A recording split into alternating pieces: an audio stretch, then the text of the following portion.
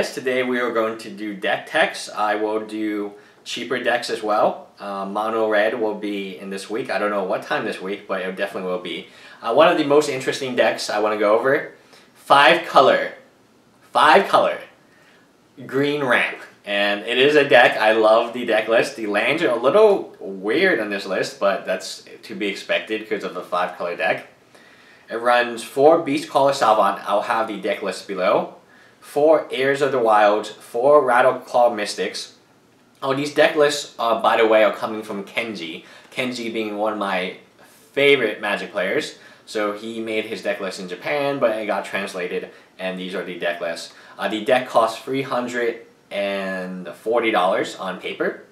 A playset of Beastcaller Savant, 4 Heirs of the Wild, 4 Rattleclaw Mystics, 4 Mantis Riders, 4 Rhinos, 4 Woodland Wanderers. Woodland Wanderer is a very interesting card. I played it in Limited and I felt like it was good. It feels good to me, but it doesn't look good. But the converge mechanic actually makes it relevant for a 5-color deck. 4 Dragonlord Ujute, Dragonlord being one of the more expensive pieces of this deck. A playset will cost $62. 4 Wild Slash, 4 Dromoka's Command. Dromoka's Command is very cheap right now, very good pickup. And the land, so you have 24 land, and they are just a smorgasbord of land.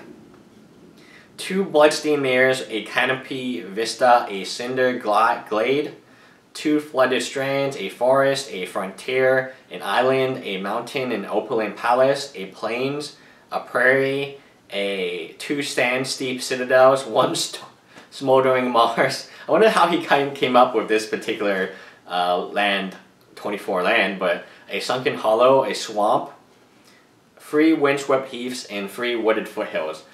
5-color is going to be a deck. I like it. I would want to see more Converge on it. I feel like it's not using Converge in the best way, but overall it's just a fun deck to play with. It's a good stuff deck. You got your Mance Riders, you got your Dragonlord or Jutes, and you got your Siege Rhinos. So it's like all the best cards from other decks combined into one 5-color deck.